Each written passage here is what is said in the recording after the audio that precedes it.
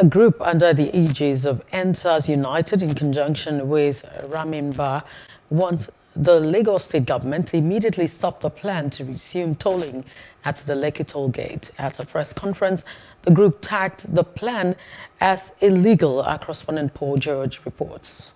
Solidarity forever. Gathered here are lawyers come activists.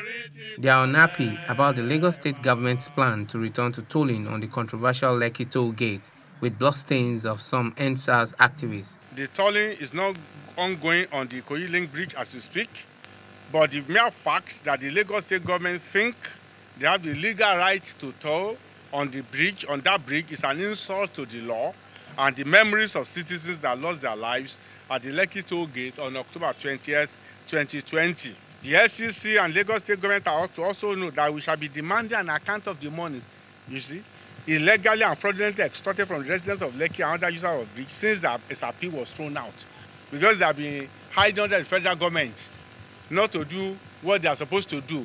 We are calling for accountability, not to even talk about the major ones like admitting and apologizing to the citizens for the massacre, identifying and prosecuting all officers involved, compensation of the victims and others. Yet they can do countless of meetings, press conferences, and others just to open an illegal tolling location where the blood of innocent citizens was spilled. Nigerians say a very big no to that. Ogunlana discloses the group's next line of action if Lekki toll gate is opened for business.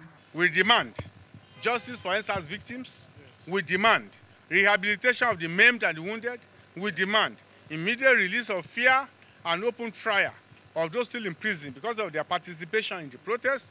Yes. We demand full implementation of the Judicial Panel of Inquiries Lagos Recommendations Report. Yes.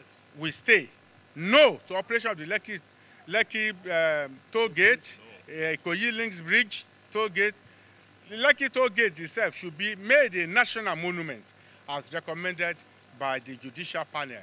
All these we demand and we are standing by it. There will be protest. It's as simple as that. Democracy needs to be watered, needs to be cultivated, and by vigilant gardeners. We are Nigerians, we are the gardeners of the democracy. If democracy are the people who have employed to do the work, they are refusing to do it, we will make them to do the work. We are saying that the citizens of Nigeria should not lay back to defend and fight for their own rights. Angels will not come from heaven. Malaika will not come from heaven. Some months ago, when the Lagos state government resumed tolling at the Lekki toll gate, it was forcefully resisted by protesters. It is not clear how long this resistance would be, but what is clear is that activists want justice for the slain who fought to end the cruelty of SARS.